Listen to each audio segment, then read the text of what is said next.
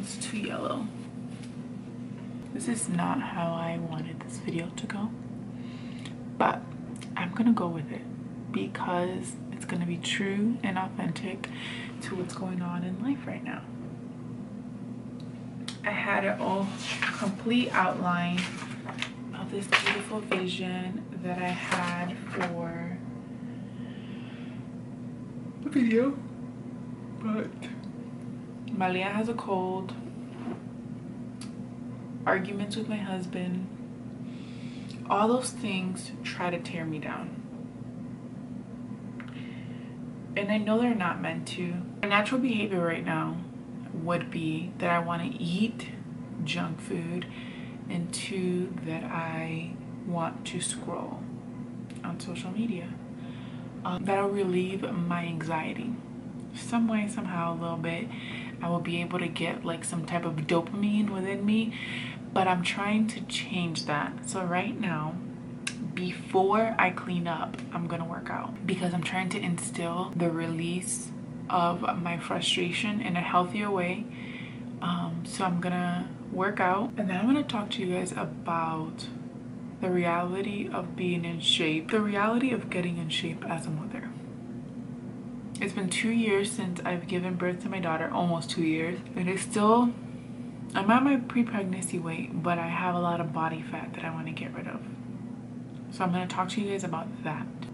But right now, I'm going to work on this habit. I'm going to stop indulging in my negative behavior, which is excessively scrolling and eating bad.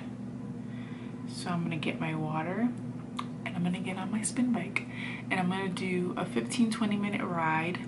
It doesn't have to be intense, but I'm just trying to trigger my mind and my body to a positive reaction to negative feelings.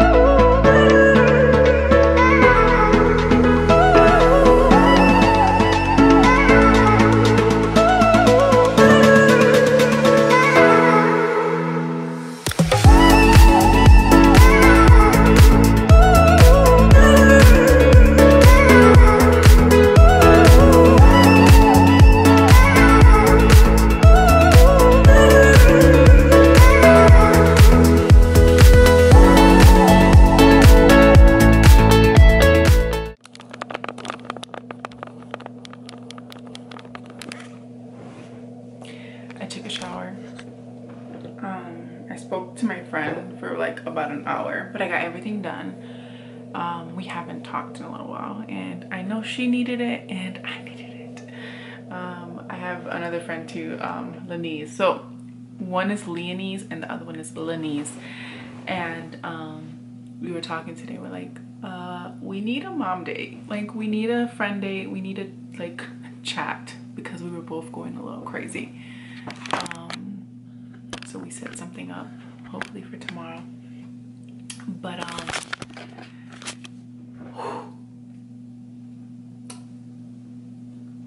one, I'm gonna have to color correct this because I hate how yellow it is. I have to take this off. This room has like this warm colored cover over the light, so it makes this room super warm. I literally had this amazing breakdown for this video. I had this vision, but it is what it is. I'm not gonna press myself to be aesthetically pleasing. Like I said, I'm gonna be authentic. I'm gonna be straight up with you guys. My struggles, the messes, real life, y'all. Because I feel like, I know I have, like, tried to manipulate things for being like more glamorous than it is, and situations in life being more than what it is. And no, life life is hard right now. Getting back into the rhythm of things, it's really hard. Feeling encouraged by my husband, it's really hard. Just being in different mental spaces, trying to find it into a good rhythm is what we're struggling with. I'm gonna be honest, today and yesterday, emotional little rafts affected me from filming. I know that is a plan of the enemy, like, because when you emotionally affect me, it like takes a toll on me, but I'm trying to gain control of that, where emotions are real, but also my purpose, my needs, what needs to get done needs to get done. And I'm very happy that I worked out before I cleaned, because I was in such, and I feel right now so much better than what I would have probably felt. So I made sure to, let me see if I can turn on this light. Much better. Okay, awesome. So I've been really working on not being emotionally driven, like not allowing my emotions to captivate me. And I am, like I said, okay, I have so much to tell you guys.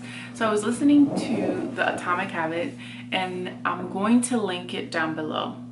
If you are seeking change, if you want any change, if it's to become a better wife, mom, self, physically and mentally, you need to listen to that book.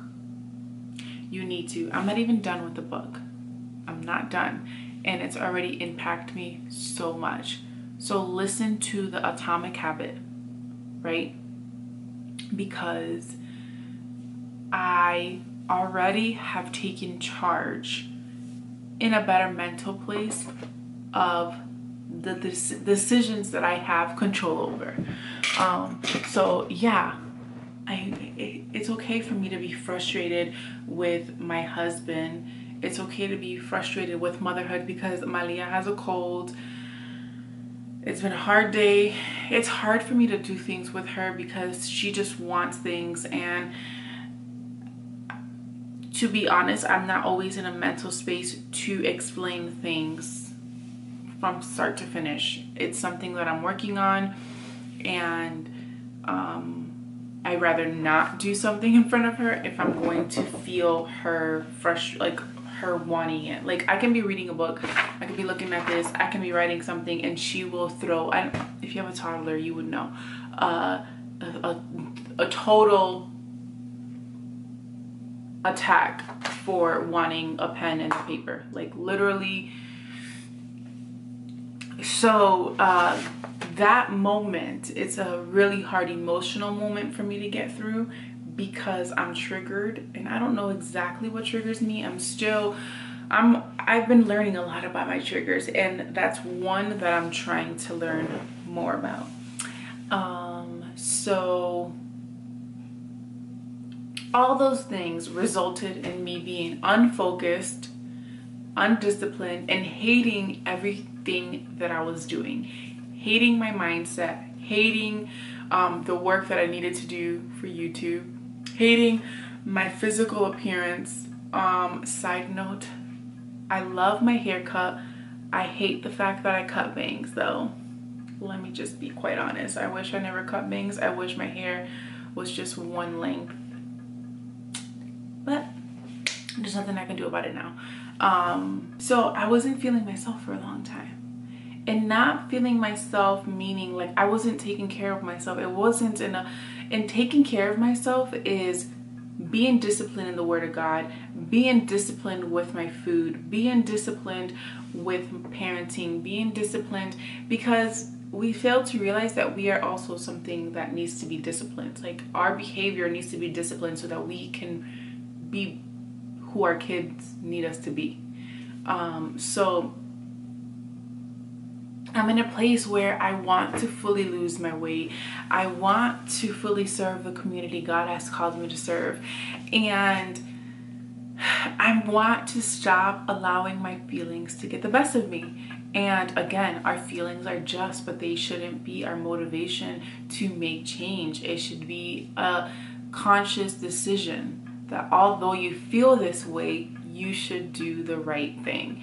So for example, although I was feeling frustrated and overwhelmed with putting my Leah down, it took me an hour and a half, or maybe like about an hour, I knew that my natural behavior was to go squirrel. In the book, The Atomic Habits, it talked about the analogy of doing something wrong brings you to a negative place, but doing something right brings you to a positive place.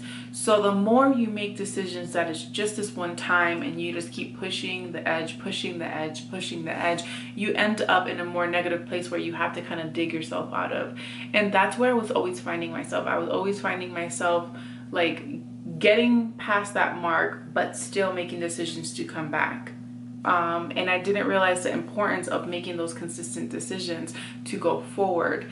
Although I would make one positive, I would make 3 or 4 negative, so I was still in the negative, if that makes any sense. So it ties into this analogy that God showed me was about lightness and darkness, that sometimes we are consumed more with darkness and we need to be more light. And consistently making the right decision allows more lights to be turned on so God can clear the pathway to be, and for you to see where he's calling you to go, for you to see who he's calling you to be. So like the decision that you kind of make, like for me, it was like making decisions to binge eat today and then tomorrow. Binge eating is something that I struggled with.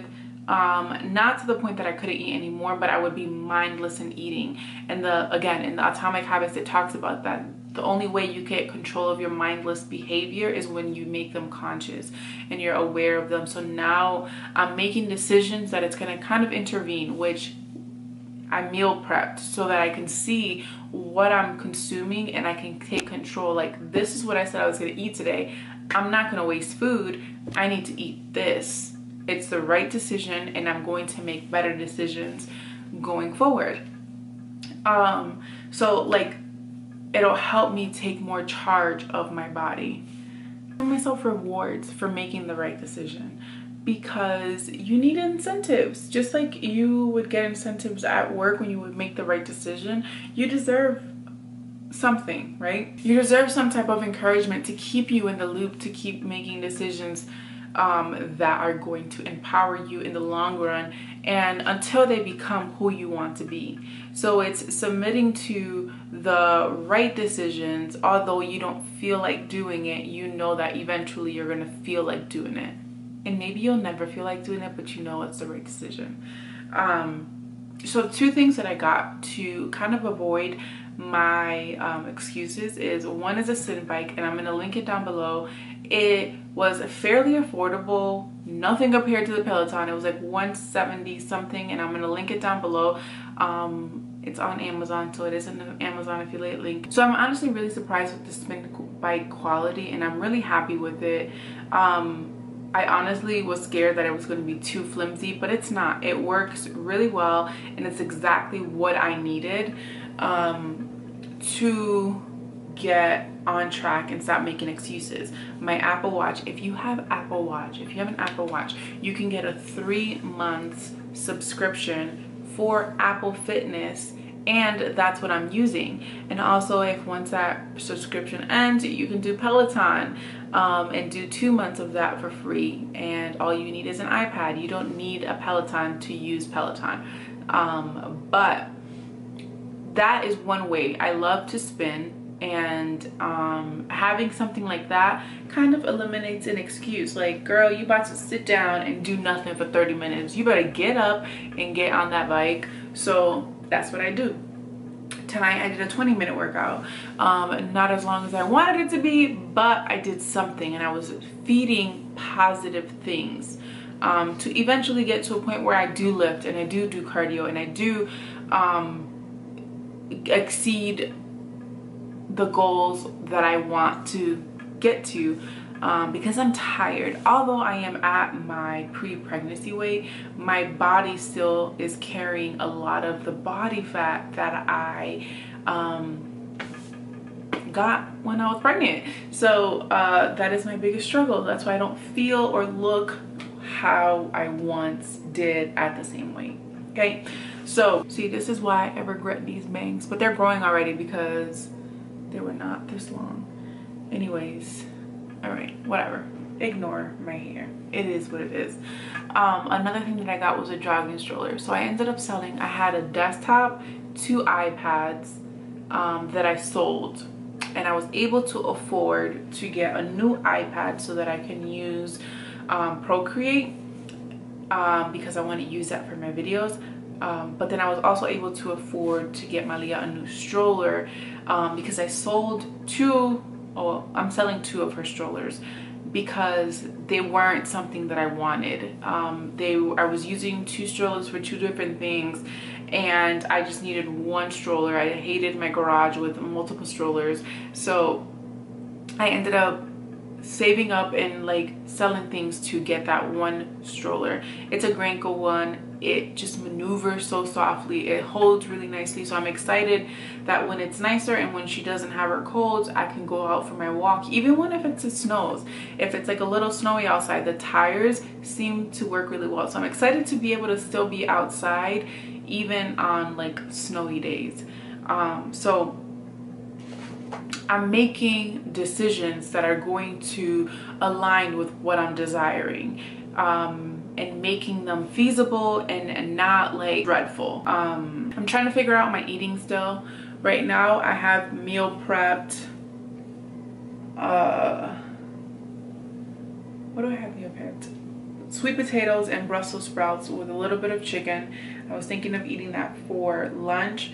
I've been wanting to fast, but honestly I'm going to have surgery next week, and my mind is just, I've still been sacrificing. Whenever I'm doing something, I'm like, okay, Judy, you don't need that. Like, that's extra. Like, don't make your meal. Like right now, it's just Brussels sprouts, sweet potato, and chicken. I literally wanted to put like a ton of stuff on it, like cheese and all these other extra stuff, but I'm like, no girl, like you don't need all that. So there's still a sense of sacrifice going on right now for my fasting, but I definitely want to give it a good go when I'm do like the Daniel fast, really gun-ho. So stay tuned for that. I'll share more of my diet sooner or later on. Right now I'm still trying to figure it out. Right now I am trying to focus on cutting back eating versus being super duper restrictive. It's very much so consuming me when it comes to eating, and by having some of it meal prepped, it's gonna be good. Just to start off with, like I said, if you find yourself in a place where you are unconsciously doing things like I was, eating or scrolling, make the unconscious conscious, and you're going to be able to take control out of it. With motherhood, this is what I'm gonna leave you guys with motherhood, you are very much so consumed emotionally, so then you start doing things out of autopilot to fill yourself with dopamine and make yourself feel good. So I highly recommend to do that in a positive light, taking control to do things in a positive light. If you find yourself scrolling, if you find yourself on TikTok or any type of social media platform just for the release, try to acknowledge it and switch it to something positive so that you are consumed by the right light and by the right things that are going to motivate you and truly feed you good calories. That's what I'm thinking of it as. Like, taking my bad habits, right, remind me of eating bad food. So eating bad calories make you feel crappy. Consuming bad content, like scrolling through social media, doing things that are not good for your mental space, make you feel bad. but they make you kind of feel good at the same time, just like eating junk food. But when you eat good and fuel yourself with the right things, then your mental place is clear. You're able to serve whatever you're supposed to be doing properly with a good mental place, and then you're able to in turn live a more fulfilled life. So whatever that looks like for you right now in this time with wellness is fully focusing on losing my baby fat, getting myself into a better mental health place to be focused on the right thing. So ultimately, that's what my wellness videos will be for Wednesdays. We'll be updating and talking to you guys and showing you guys me overcoming things. And today I overcame not wanting to do anything. I overcame the emotional barrier of my husband and I getting into a disagreement. I overcame the barrier of my daughter being sick and clingy. I couldn't even wash dishes fully with her. I literally had her next to me with toys, with things, and she was just crying.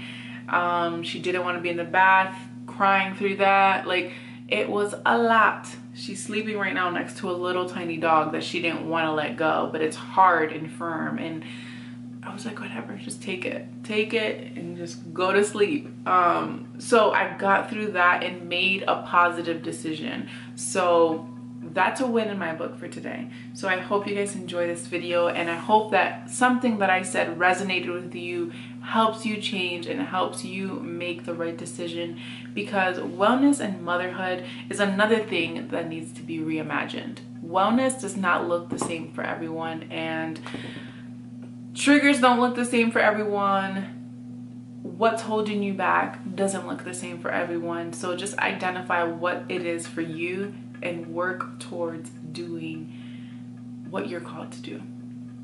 So hopefully next week's content is a little bit more fun with a lot more to show you guys. Again, I just wanted to show up. I wanted to speak what God has been putting in my heart, and I just hope that you are encouraged for 2021, that even though it's already a crazy start, that you're able to just get up and push through and make the right decision through the hard times. So thank you guys so much for watching, and I'll see you guys next time.